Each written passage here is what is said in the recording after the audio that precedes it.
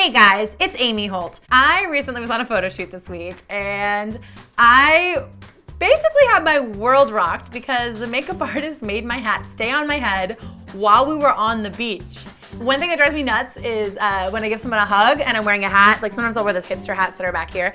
I'm like, oh, good to see you. And I'm like, crap, I didn't do my hair and now you know. It took her 30 seconds. So this is gonna be like a 30-second video on how to make your hat stay. Flip your hat over, and the secret thing that we didn't know we have on our hats is this amazing little brim. So it seems like every hat has it, and you basically just take a bobby pin and you put it in. I know it looks like it's like sewn so you can't get the bobby pin through, but it does work. So you just sort of like wiggle the bobby pin in there.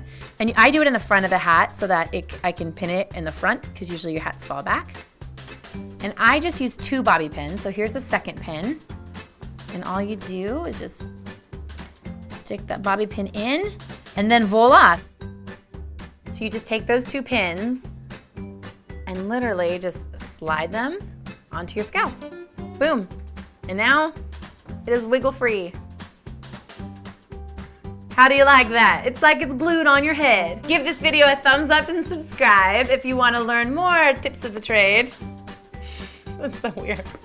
That's all I got. This video is short and sweet.